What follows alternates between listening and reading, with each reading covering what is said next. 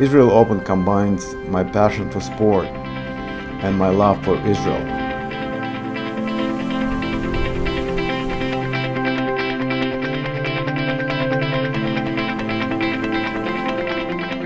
I'm excited about the opportunity, the talents that are participating in the event, and the team that helped me make this event unforgettable for all.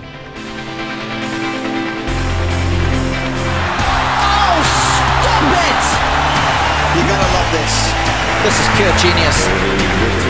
You can't teach shots like this.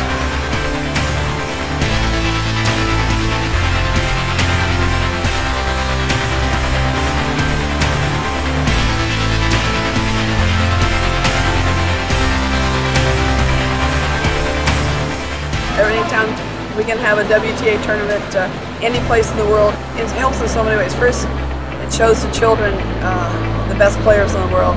Secondly, it shows them they can see it, they can be it. So that gives them an opportunity maybe to inspire them. It's a way of giving back, giving time you go to any country, their culture. And it's very important in sport, and particularly tennis being global, that we can help peace, that we can help people reach across and be good friends, even though we may be from different religions or different opinions, that we have to respect each other. So I think that's where we're really fortunate.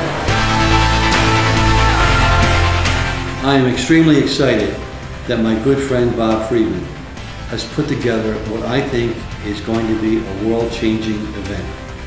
The Israeli Open focused on the best women athletes, not just in Israel, but around the world.